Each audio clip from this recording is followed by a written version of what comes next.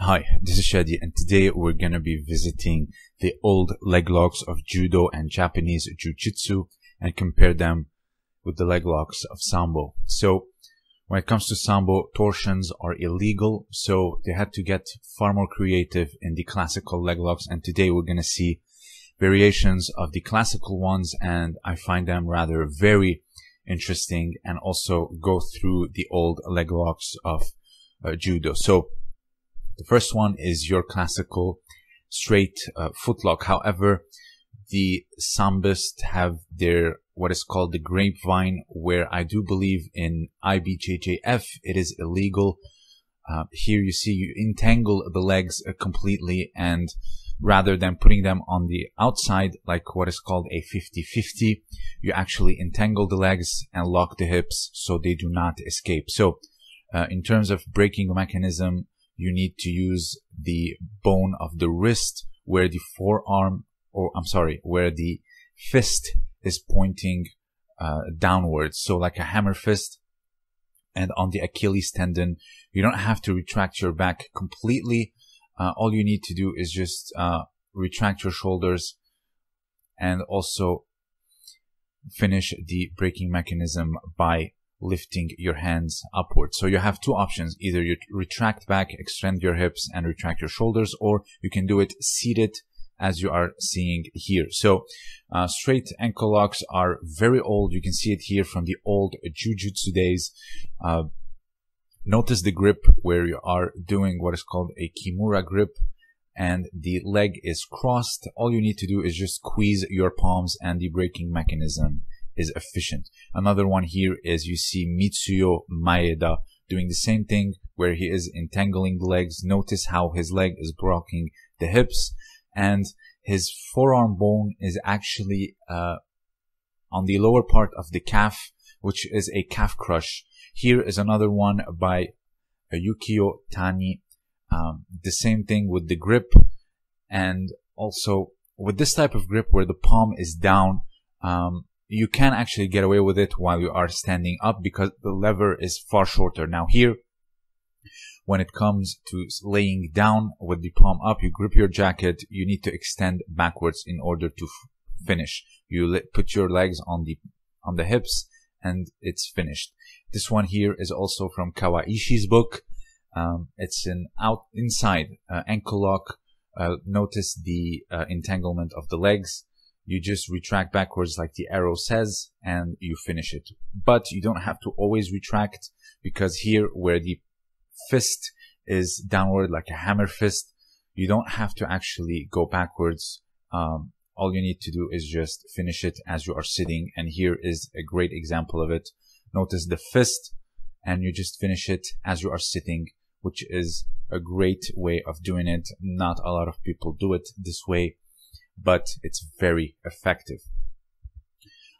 Let's see it here one more time. This is what is called the grapevine, and then you just target the Achilles and then slightly extend your hips and retract your shoulders and you get the tap.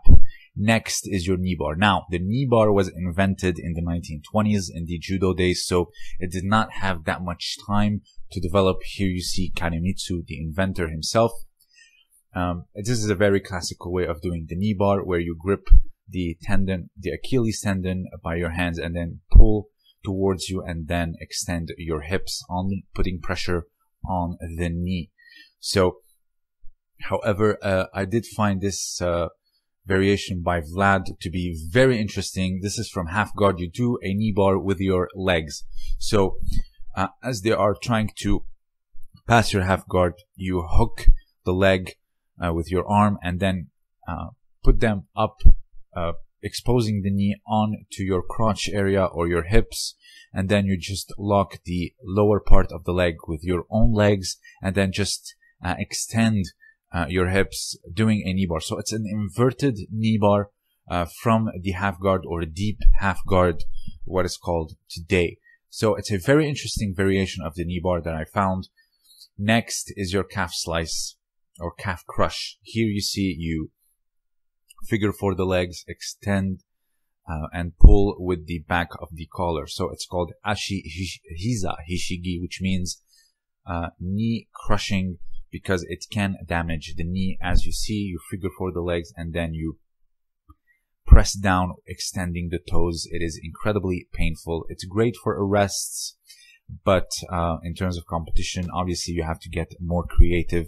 And this one really took my attention. You see, you insert your hand or your wrist between the calf and the hamstring, and then you get super close, and then you put your legs on them and then extend and pull your hands together like you're doing an Achilles lock. And it's very painful and very effective and very creative. I've never seen this before. Jiu-Jitsu, guys, if it's being done today or someone is a specialist in this, I would like to know who it is. Please let me know down below. So here you see, you actually rotate your palm downwards to put all the bone on the muscles, so it can create a far more painful submission, or you can put your fist down. But here you see, you put your palm down to have more bone exposure on the muscles. Next, which is the king of kings, ashi garami. So in the old judo and jiu-jitsu days, you can do it standing up. Here you see it's a photo of the demonstration. You finish the lock by actually pulling the sleeve towards you, putting a lot of pressure on the knee. So basically, it's more of a leg lock, the knee, but also you can target the hips with ashigarami. Here it's being done from a mount position. You extend your legs and you sink your hips down and you open them up, causing the hips to be under a lot of pressure. It's also a variation of ashigarami. But in judo, the most famous variation is, of course, from the kata, from the failed tomoenage, extending the leg and then entangling the leg and pulling the sleeve towards you and extending your leg to attack the knee. So here you see, failed tomoenage, you get deep underneath them. So this is it. You get deep underneath, you push the leg with your own leg to make them off balance, and then you entangle the leg and pull the sleeve towards you while extending your leg to get the tap. Another way of doing it in Sambo, the hip lock, is actually by pulling the far knee towards you, which will put pressure on the knee, but it's more on the hips. And it's very painful, and at the same time you extend your legs. It's not much of a knee lock, but it's more of a hip lock. Then this next one is the classical, where you pull the sleeve like a rope, as he is explaining, and then extending your leg, which will put a lot of pressure on the knee and at the same time on the lower back. It's very painful and very effective. So if you have anything else to add, please let me know down below. Also, consider supporting me on Patreon for exclusive content. The link will be in the description. This was Shadi, and thank you for listening.